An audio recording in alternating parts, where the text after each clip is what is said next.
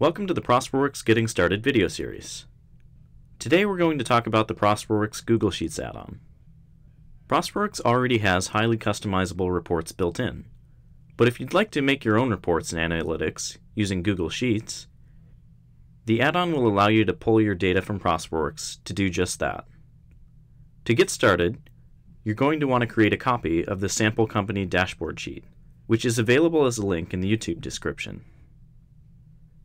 You're also going to want to install the ProsperWorks Sheets add-on, which is also available in the description, as well as the Quick Start section of the sheet you just downloaded. Once installed, you'll see the ProsperWorks add-on is available here, under the Add-ons tab. By default, the Chrome store pushes us to a new Sheets document, but we actually want to go back to the document that I had you duplicate and import our data here. To import, go to Add-ons, ProsperWorks CRM Custom Report Builder, and then Import Data.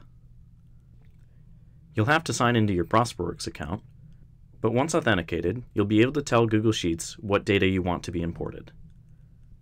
Let's import some leads and some contacts. Now that we've imported these, let's go to the dashboard and tell it to use our real data and not the samples.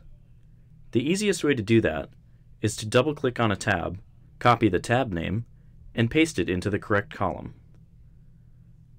Now the report should be pulling from this new sheet, and you'll see it update in a second.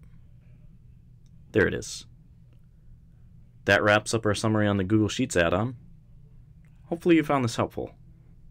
If you have any additional questions, feel free to email our customer success team at support@prosperworks.com.